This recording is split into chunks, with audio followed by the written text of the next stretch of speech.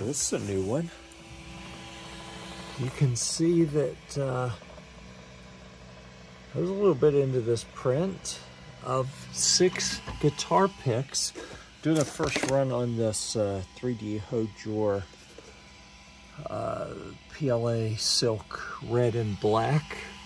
And for whatever reason, it's acting like it's on the other build plate, which is thinner. And the nozzle was so close that nothing was coming out. And you can see we're on red and black, but white's coming out. So I think we had an issue here.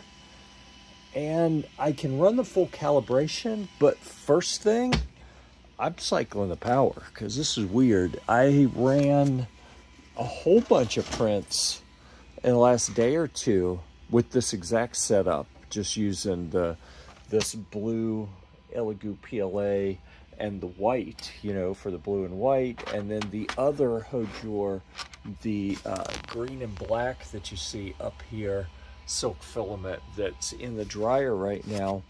All of those on the cold plate in the Elegoo Neptune Centauri, no issues whatsoever. Let it sit overnight, and then it clearly looks like it's got the wrong Z height. I'm going to cycle the power, run a full, I'll come down in here, just because when things don't act like they should, cycling the power seems like the thing to do. And then I'll come in and do like the one-click self-check. And then we'll go ahead and print, because I don't think this filament's getting a fair shake right now. The printer seems to be acting sketch. What do you think?